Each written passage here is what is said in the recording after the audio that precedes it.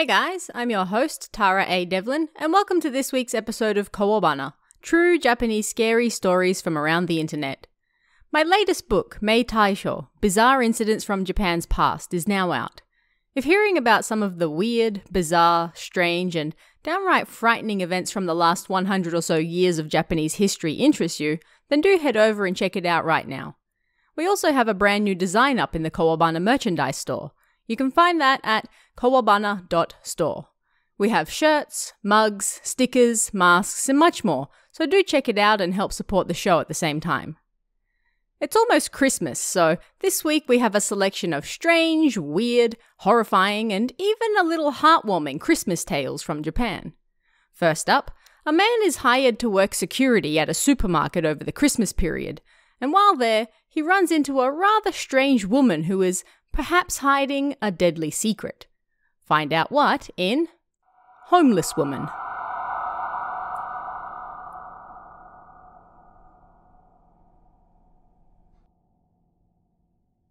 When I was a university student, I worked part-time as a security guard, and one winter night I was patrolling a supermarket.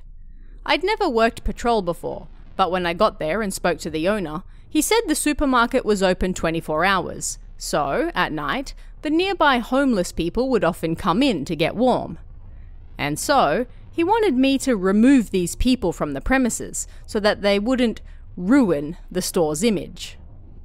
The job was for 5 days, starting December 21st and ending December 25th. On the very first day, I chased out quite a few people. They were all hard of hearing and had trouble walking, so it was hard to drive them out of the warmth, but that was the job. And finally, I had to deal with a 50-year-old woman who was apparently rather well known, and the store owner had even told me to do something about her in particular.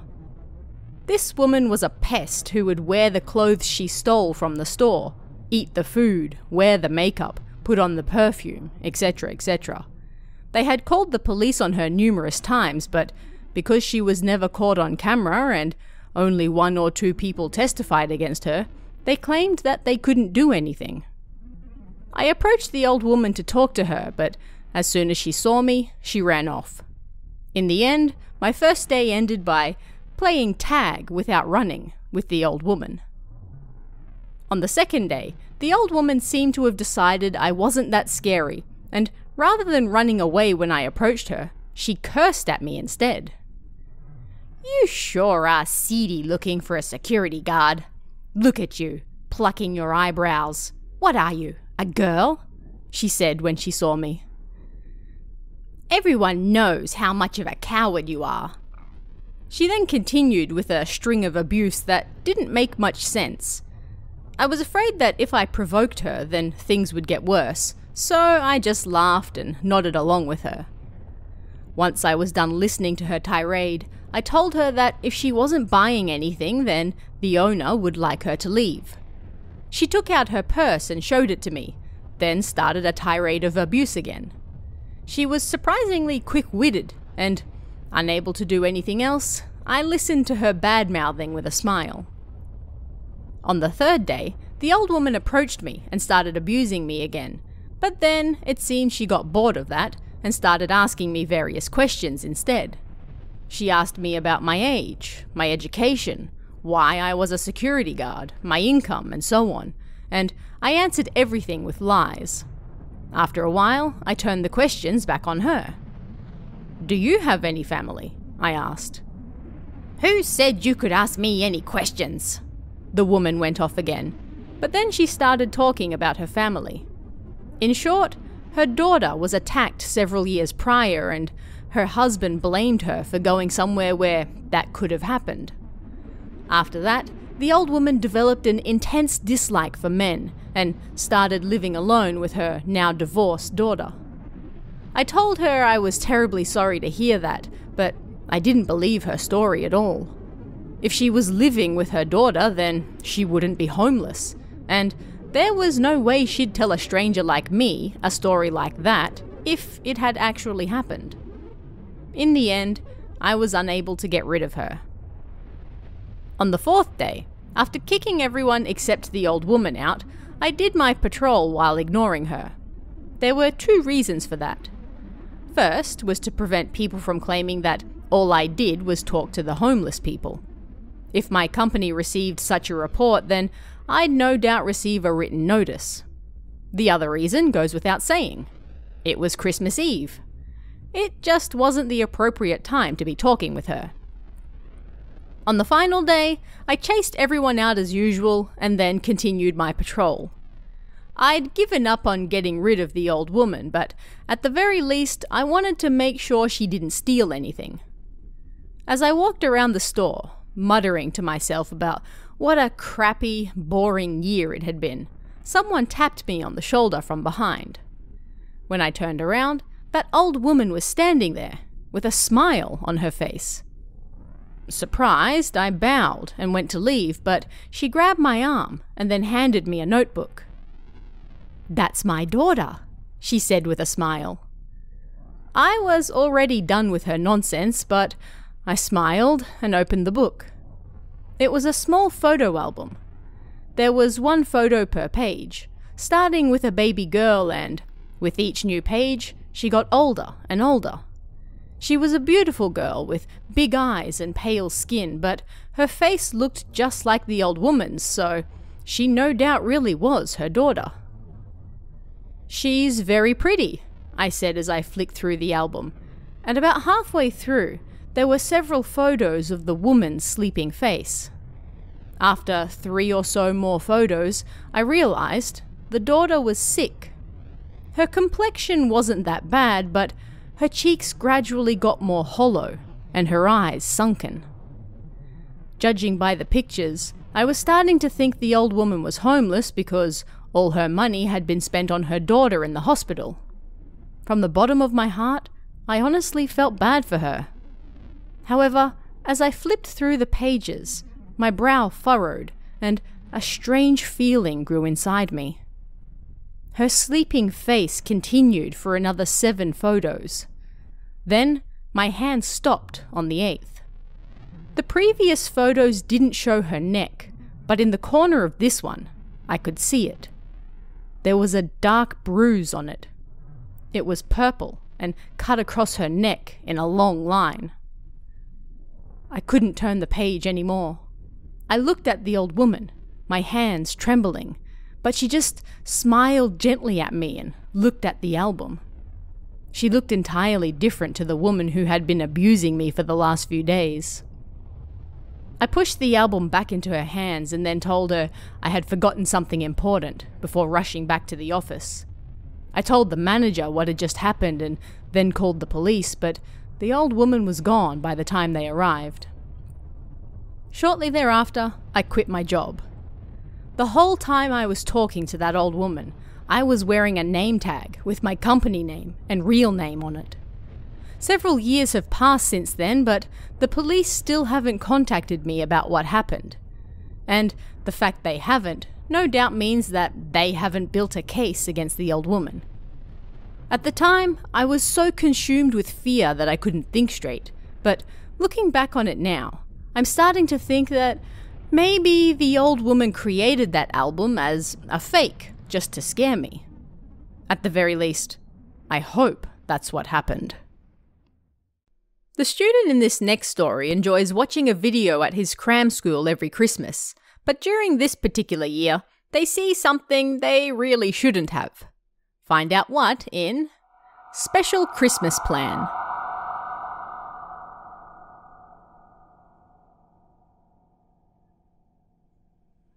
This happened when I was in elementary school. I went to a nearby mathematics school, and I looked forward to going there on Christmas Day every single year. The reason for that was because on Christmas Day, and Christmas Day alone, we wouldn't have classes. Instead, the teacher would show us an 8mm film. These films were mostly anime, such as Ganbare Tabuchi-kun, Disney movies, Chaplin films, and more. Then, when they were finished, the teacher would hand out candy. It was great fun every year. However, when I was in the 6th grade, for some reason, that year seemed different. There were around 13 students in the small classroom, only about 10 tatami mats large. The teacher put the film on the projector, turned the lights off, and then the film began. The projector clanked as it started. The homemade screen lit up. But no matter how long we waited, Gambare Tabuchi-kun didn't start. Huh, that's odd. Please wait a moment, the teacher said, then left the classroom to get some tools. After rolling for a bit, the white screen suddenly changed to show something else. It was a girl. She was around the same age as us, and she was running happily around a park. But we knew this girl well. Yes, she was the teacher's daughter. The teacher must have filmed her on 8mm as that was their hobby. But suddenly, I grew scared. That girl had died of illness almost 1 year earlier. Normally, us students were always noisy as hell, but nobody said a thing, and we all just turned our eyes away from the screen. I think 3 or so minutes passed, and then finally the film ended and the projector stopped. The light from the lens went out and the classroom went dark. One of the students up the front, perhaps unable to stand the darkness any longer, stood up. "Where's the light switch?" he said, and started searching for it. When he turned around, he pointed behind us and then screamed before fleeing the room. As if a dam had burst, everyone silently ran out of the room after him. Even now, I'm still telling myself that it was just a moment of mass hysteria, but what still doesn't add up is that the last student to leave the room, a good friend of mine, said that the teacher forcibly grabbed his arm at the exit and said to him, "Don't you dare run away." Thanks to that, I stopped going to that school, but it's still in business today. A man finds an unexpected, anonymous present in his mailbox. But what's the truth behind the sender? Find out in Christmas Present.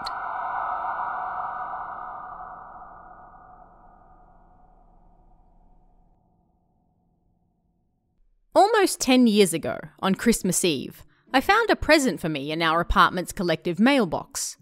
It was beautifully wrapped with a cute ribbon attached, but I had no idea who it was from. Maybe someone had a thing for me, I thought, and excited, I opened the wrapping. Inside was a beautiful blue scarf with a pink envelope. I opened the envelope first, figuring that if I read the letter, I could figure out who it was from. It was written on cute stationery with cute lettering that seemed to dance out at me. It was a rather long letter, but to sum it up, it went a little something like this. "We have never spoken directly, but I've always liked you. I put all my feelings into this handmade scarf for you. I would be most pleased if you used it." So, first of all, the letter wasn't addressed to me. It appeared to be for someone else, but they had written the wrong address or something on it. Disappointed, I wondered what to do with the scarf. After thinking it over for a while, I decided to deliver it to the nearest police box. On my way home from work the next day, I dropped the scarf off at the police box. The officer looked a little confused, but he took it as lost property. Then, when I got back to my apartment, this time, there was a plain brown unstamped envelope in the mailbox. I cut it open and inside there was a single phrase written in black marker. "Give it back."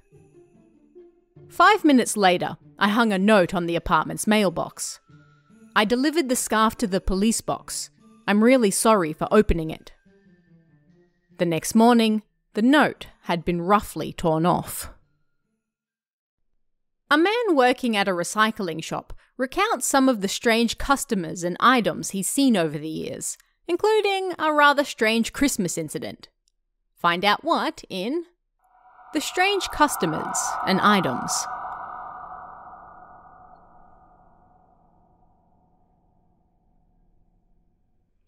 I work at a recycling shop, and this happened after 10 p.m. one night during the middle of December. A middle-aged man clung to the door and looked inside with a creepy smile on his face. He was staring right at me. "Can I help you?" I asked, walking over to the door. "There's something I'd like to sell," he said. "I'm sorry, but the store is already closed. You'll have to come back during opening hours." But then he started screaming and banging on the door. "It's your life! I'll kill you! Die!" Clearly, the man wasn't well. His eyes were wide open and bloodshot, and drool trickled down over his stubble. He wore a sweater, chino pants and sneakers, and his hair was a mess. He was of medium height and weight, and probably in his 40s. In short, he wasn't someone I wanted to go near. If I called the police, then it would take a few days, and my daily work would be delayed as well. Honestly, it was just such a hassle. I couldn't just go home and leave him there, and looking at his face just made me angry, so I grabbed the heater and sat with the other staff by the entrance, smoking a cigarette and drinking some coffee as we chatted. Around 11 p.m, the man got bored and went away. Day 2. The same man showed up again, so the staff and I ate some steamed buns as he glared at us. He showed no signs of leaving, so I grabbed a coffee and, once again, watched him as I sipped it. Day 3. Christmas. Again, an angry or crazed voice came from the door. Another me popped up in my head and was smiling. "Hey, today's Christmas!" But the next moment, the man started singing "Happy Birthday to You" in the voice of Sergeant Hartman from Full Metal Jacket. Without saying a word, I pulled a fake sword from the pile of goods and carried it over to the entrance. The screaming man suddenly looked confused, and with his mouth gaping open and shut, he suddenly took off running. "What a smile," the other staff members said. Were they talking about me? That man never appeared again. If he was Santa, well, I'm so sorry. I kind of wanted a present. Another time, a woman in her mid-30s brought in some expensive brand jewelry and such. "I wish I could sell my new husband here too," she said. "Oh no, if you did, then he would be second-hand goods." "Well, aren't there plenty of second-hand men who simply shine?" she replied. "Well, the ones who get sold to second-hand stores are the ones who have problems. Rather than finding a second-hand husband, you'd be better off finding a brand new one." "Yeah, you might be right. I don't suppose you could tell me where they sell those?" "Well, we don't deal in the living, so I have no idea." "Ah, that's too bad," the woman said with a friendly smile. A few weeks later, the woman came back to the store. "This is my new husband," she said. "Wasn't that a little fast?" I said with a laugh. "Well, of course. I had my eye on him," she said right away. I wondered what happened to her old husband, or if, perhaps, he was actually someone else's husband to begin with. Women really are scary. Then there was this item we once had. At a glance, it looked like a regular oil painting of a Western woman, but when I peeled back part of it that looked like it had been painted over, the face beneath it was clearly falling apart, like the eyeballs were hanging from the sockets and the mouth was wide open. The signature had also been painted over, and when I peeled it back, it said, "You are going to die." The woman who brought the painting in was a woman in her 40s, and she'd been to the store numerous times, so I remembered her well. The next time she came in, I asked her about it. "So, that painting really was strange then?" "A little, yes." "When it was hanging in our house, its gaze always scared me, so I got into a fight with my husband about it and then brought it here." Where did you buy it? My husband got it at a flea market. It wasn't a strange painting, but the man selling it said he would give it to my husband for free if he took it, so he did. Is that so? But what was so strange about it? Show me. I think it would be better if you didn't see it, I said with a smile. Oh, come on. I have to know. It's not something scary, is it? Yeah, a little. Eh? Well, can you show me anyway? I really think you shouldn't. I told her this over and over, but curiosity got the better of her and she wanted to see it regardless. I showed her the painting in the storehouse and the moment she saw it, she burst into tears and then I think she left to call her husband. Her face went bright red on the phone and she almost looked like a Hanya mask. Her body emitted this murderous aura that you could almost physically see as she shouted angrily into the phone. Honestly, that woman was more frightening than the picture she brought in. A university student out for the night at a Christmas party notices a few drunks playing around on the street outside, but as a car approaches, well, find out what happens in Man in Red.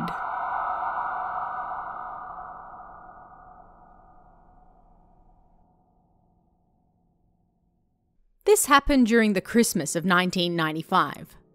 The performances for the club I was a part of at university were finally over, so all of us club members gathered at a nearby izakaya pub to celebrate.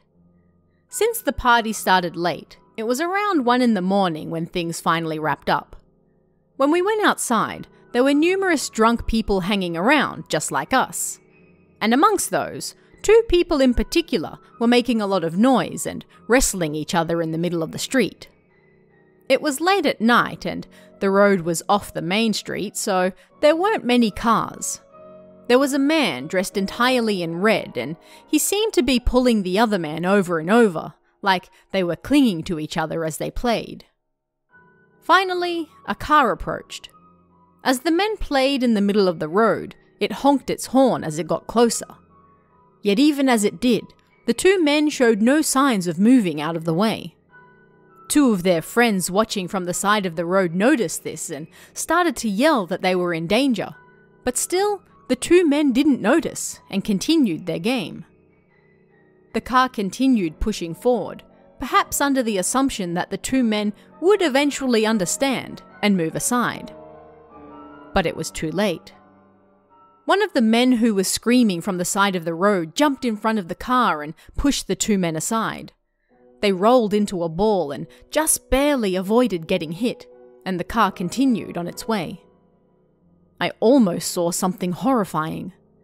With that on my mind, I turned to look at the men, and they were being told off. But the man in red wasn't there. "What the hell were you thinking? Didn't you hear us?" "No, I heard you, but for some reason I couldn't move my legs." The man in red was gone. Have you ever heard the legend of the Kyofu Shimbun, or terror newspaper? A newspaper that supposedly predicts upcoming deaths. Well, the man in this next story discovers that he might be receiving one, and it's perhaps the delivery boy himself who's about to die. Find out what happens in Real Terror Newspaper.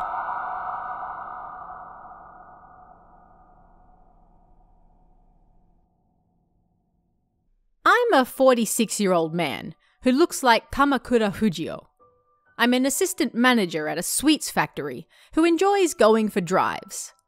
My type would be Hasegawa Kyoko, but my wife looks like Amachi Mari.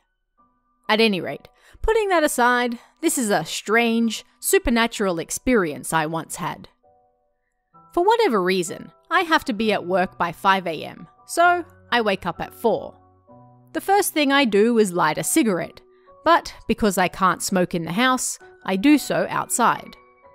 As I'm smoking, I often see the boy who delivers our papers. One morning as I looked at him, I realized he looked really young. "Are you a junior high student?" I asked. "No, I'm in high school. Good morning," he replied with a refreshing greeting first thing.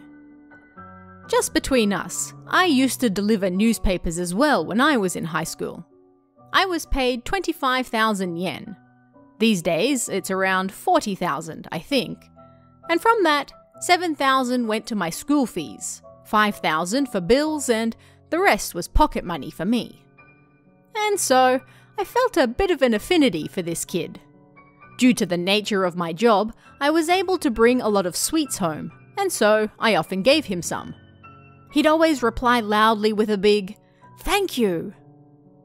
So anyway, one Christmas I was out in the garden having a cigarette when the high school boy arrived to deliver our paper. But for some reason, he was acting different to usual.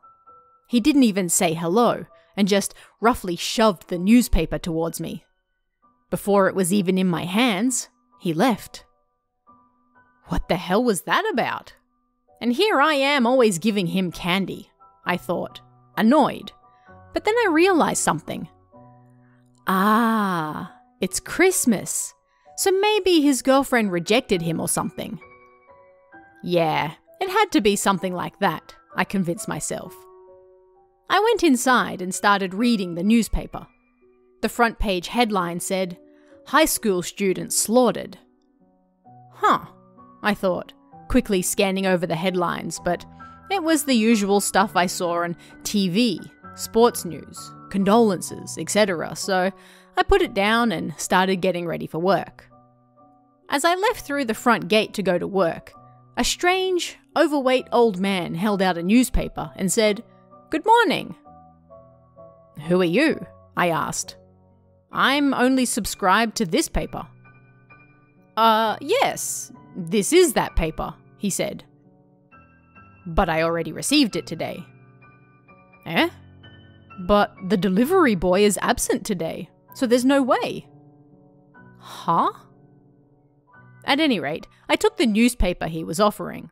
It really was the one I was subscribed to. The paper was folded, but I could see the front headline. It was talking about politics. It was different to the other one.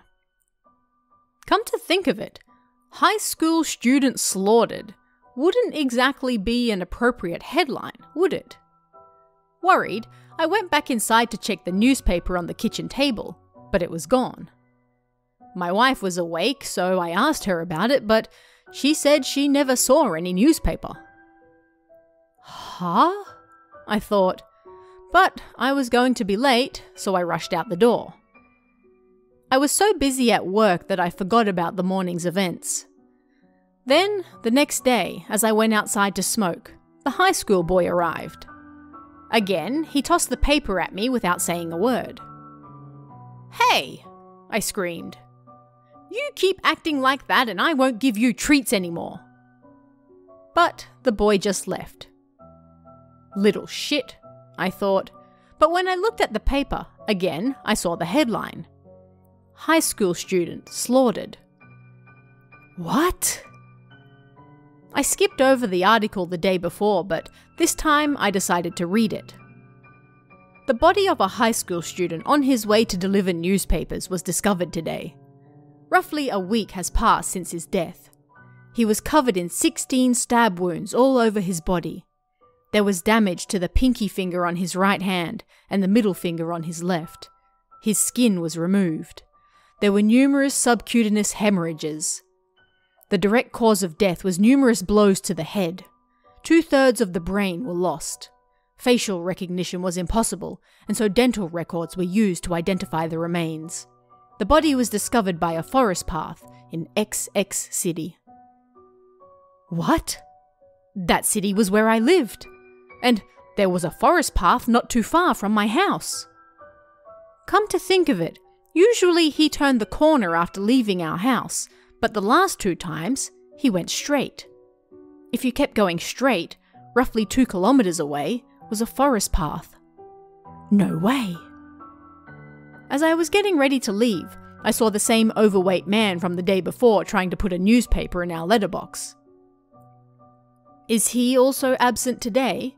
I asked. Yes. Then he continued as though talking to himself. There's been no contact. He hasn't returned home either.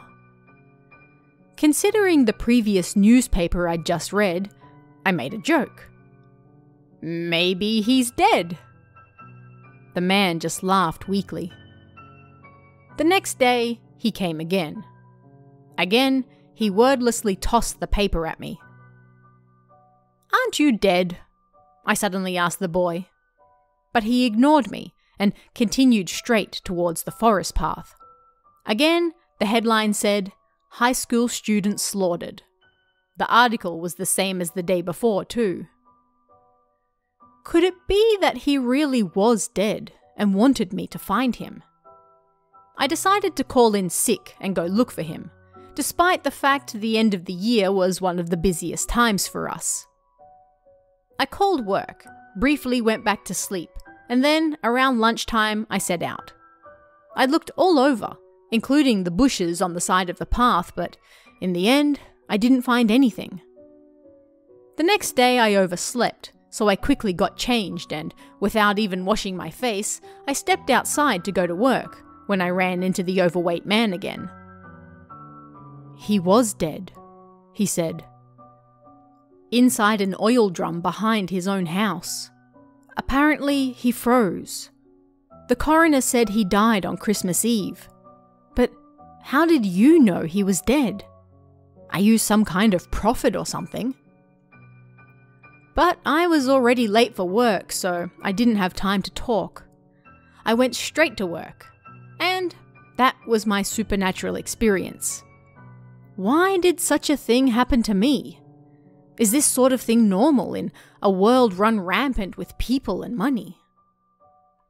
As a final addendum, I discovered that student lived not too far from my house, so I decided to take some sweets over and threw them into his backyard.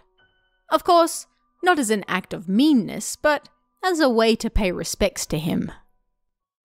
A convenience store worker who has an awful boss finally quits his job around Christmas time, but it may not be the last he hears of him. But what's really going on? Find out in Forced Unpaid Work.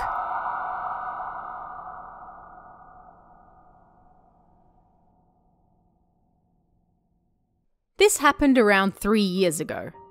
I was working part-time at a convenience store, and it was one of those jobs where they sometimes forced you to do unpaid overtime. I started work there in autumn, but because 3 people quit one after the other and had to be replaced, I was working with less staff than I was supposed to. Even though we were rather busy, the boss was a man who liked to abuse his power like it was perfectly normal. He would scream at us out the back, and he had no problem grabbing us by the shirt to threaten us either. By the end of the year, there were still no new employees, and the boss's abuse got worse. He was now yelling at us even when there were customers right there in the store. Looking back on it now, I think he was in a real bad place mentally. So, as Christmas approached, it was time for us to sell Christmas cakes. He told me that I would have to buy any cakes that didn't sell, and realizing that I was about to reach my mental limit as well, I got the hell out of there.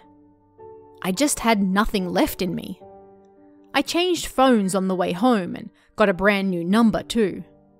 At first, I was worried that he might come to my house and beat me up, but Christmas and then New Year's passed, and nothing happened. On New Year's morning the following year, I got a call from an unknown number, and being half asleep, I accidentally answered it. It was from the boss. "Don't think you can escape that easily," he said in an angry voice, and I was so frightened that I immediately hung up. I thought about going to the police, just in case, but unexpectedly, nothing happened after that. A few weeks later, I just happened to run into a former colleague from that job. I thought things might be awkward, so I tried to pretend I didn't see him, but he then approached me. Then he said something I really didn't expect.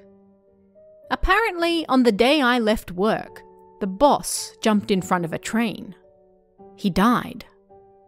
Maybe he really had lost his mind, because apparently the day before he did it, he was constantly tweeting my name as well. Of course, that store closed soon thereafter, and my colleague moved to a different store to work. He wasn't shocked at all, though. On the contrary, he was relieved. But then, if that was so, who on earth called me on New Year's morning? I know there's a famous story of a power-tripping boss who put a curse on people to kill them in their dreams, but thinking that such a thing might happen to me as well is honestly terrifying. And finally, a young boy recounts a tale his mother told him that happened to the two of them when he was just a small child. A gentle reminder to be thankful during the holiday season. Find out why in Gratitude to the Kami-sama.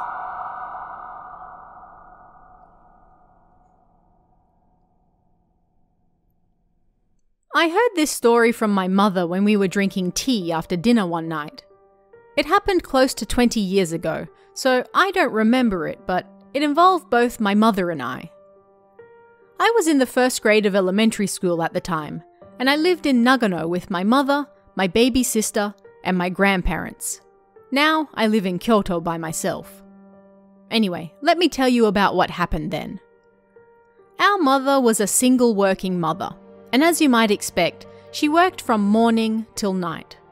She was in her late 20s at the time, and during the day she worked at a coffee shop, and at night she worked as a delivery driver for her uncle's butcher shop in her own car. We lived in an area where you needed a car to function, and there were a lot of elderly people, so being able to have meat delivered with a single phone call was a blessing that people appreciate even to this day. My mother was a good driver as well, so she really enjoyed her job. My mother was a picture of innocence at the time, always smiling, and because she was still young, her aunt and uncle from the butcher shop, other relatives, and even the customers treated her like she was their own granddaughter. She often came home with sweets for me and my sister that they always gave her. Even when I return home now, I think about what a lovely community it is. Anyway, that was how things were at the time. This happened late one Christmas night when my mother was delivering some meat from the butcher shop. She would be home late, so I was asleep at home with my sister and grandparents in the same room. On the nights our mother was home, the three of us would sleep in a room on the second floor. Suddenly, when my grandfather woke up, I was gone. He thought maybe I had gone to the toilet, but when he went to check, I wasn't there either. That's odd, he thought, and then checked the kitchen and the living room as well, but he couldn't find me anywhere. He went to wake my grandmother up so they could look for me together, and thinking that maybe I went outside, they rushed to the front door and realized my shoes weren't there. By that point, the date had already changed, and it was 3 in the morning on December 26th. Their faces went pale, and grabbing their coats, they rushed out the door and saw a child's footprints still remained. They followed the footprints towards the mountains and found me walking on an icy slope nearby. Forgetting that it was so late at night, they screamed and ran for me. "I'm going to see Mum," I said in my shoes and pajamas, and I was holding my mother's jumper in hand. My grandmother was confused, but then she realized that my mother actually wasn't home yet. Apparently, I had a dream where my mother had an accident and she was freezing cold on the road somewhere. Panicking, my grandparents tried to call my mother, but she didn't answer. They called her uncle at the butcher shop to check on her, but the gasoline money she was supposed to bring back, as well as the keys to lock up, was still there. Fearing the worst, they called the police, explained the situation, and asked them to send out a search party. An hour later, they found my mother unmoving on a mountain road. Her car had slipped on the ice, and she had an accident. She was out of gas, her phone battery had died, and so she had no way to contact anyone. If we had waited until morning, then things would have no doubt been much, much worse. Honestly, I don't remember much of what happened up until that point, but when we went to pick my mother up from the hospital, she cried as she held me. "Thank the kami-sama," she repeated over and over. That part, I still remember even now. According to my mother, there were a lot of deliveries that night, although not quite as many as Christmas Eve, and it happened after she finished the final delivery for the night, and there was only about 1 hour of Christmas left. After delivering a large quantity of shabu-shabu meat to the next town over, all she had to do was return to the butcher and then go home. She didn't have a lot of gas left after so many deliveries, but she planned to pick up the money and the key back at the store and then fill up on the way home. Plus, she was feeling rather down about not being able to spend Christmas with her children as she drove back. She was used to the roads, but quite a bit of snow had fallen over the previous few days, and the mountain roads were full of slopes and curves.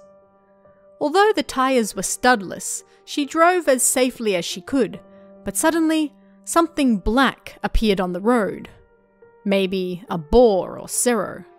And thinking she would hit it, she slammed on the brakes and sent the car into a spin. It then slid down the road and plunged face first into the side of a cliff, coming to a complete stop.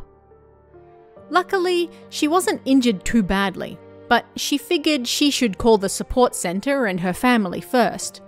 But when she looked at her phone, the battery was dead from running all day. When she saw that, she said her blood ran cold. Even though we lived in the central part of Japan, it wasn't that odd for temperatures to drop below 0 at night in Nagano during winter. Plus, she chose that specific road knowing that it would be empty, and not many cars used it. It was the middle of the night, her phone was dead, and she had no gas. If you've ever grown up in snow country, then you no doubt understand the anxiety she was feeling. Anyway, she had to get someone's attention, so she kept honking the car horn, but there was no response. But what else could she do? She kept pressing it. She knew she was far from civilization and, at that point, started crying. Home was so far away, and all she had said was, "I'll be home late." Her aunt and uncle from the butcher shop had already gone home, and it was her job to close the store, so they wouldn't even realize that she wasn't back yet. And us children and our grandparents would be asleep, so we wouldn't notice anything strange either.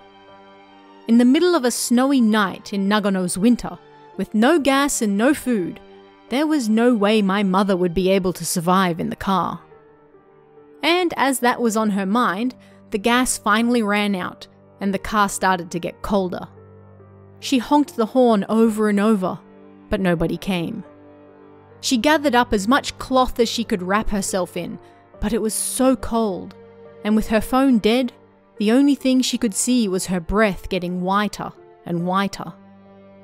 She started to cry, thinking she would die. Thinking that she just wanted to see her children one more time. She put her hands together in apology and prayed to the kami-sama from the Suwa Taisha shrine that she always visited first thing every New Year's. And then, before long, a police car pulled up and called out her name. "Your family is looking for you," they said, and she started crying again in relief as she got in the police car. For my mother, it really was a frightening experience. We all laughed as we drank tea, thinking it was very like my mother to thank the Japanese kami-sama on Christmas night, and I thought it would be an interesting story to share here too. I'm very grateful to the kami-sama as well. A massive thank you and shout out to this week's Kami tier members, Christina and S-. It's thanks to your support, along with everyone else, that I'm able to keep doing this show, so thank you very much. Don't forget to check out Mei Taisho, Bizarre Incidents from Japan's Past, out on Amazon right now. And check out our newly revamped merchandise store at kowabana.store. And if you'd like to chat about this week's stories, come and join us in the Kowabana Discord. You can find that link in the description or on kowabana.net. You can also check out our Patreon at patreon.com/Tara A. Devlin for exclusive bonus stories and extras, or our YouTube channel at youtube.com/Kowabana Japan for all sorts of Japanese horror you won't find anywhere else. Thanks guys, stay safe, and I'll see you again next time for even more Kowabana, true Japanese scary stories from around the internet. Want even more scary stories? Head over to kowabana.net for new translations every week. You can also join our Patreon for exclusive stories you won't find anywhere else. Head over to kowabana.net now.